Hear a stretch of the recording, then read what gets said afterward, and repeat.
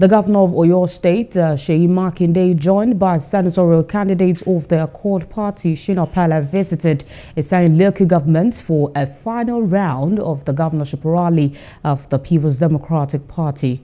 The governor, who also inspected ongoing works at the College of Agriculture and Renewable Energy at the Ladoke Akintola University of Technology, Seyi campus, said his administration has committed huge resources into the project. He also maintained that all political parties such as the Labour Party, Accord Party and Social Democratic Party have agreed to cast their votes for the PDP in the coming governorship and state assembly elections.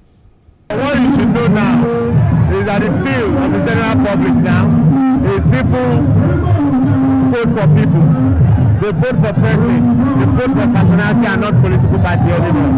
And what we are doing today is coalition of all political parties in Okeogun. We have Accord members here, we have APC members, we have some Labour Party members, NNPP and also coming together.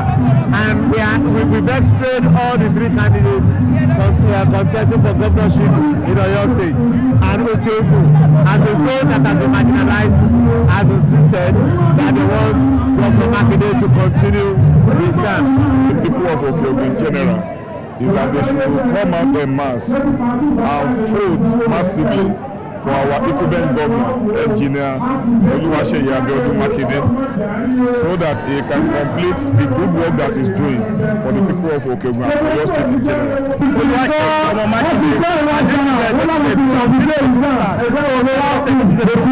And they are all in support of 2.2 they are all happy came outside to vote governor. So may God help us this Saturday.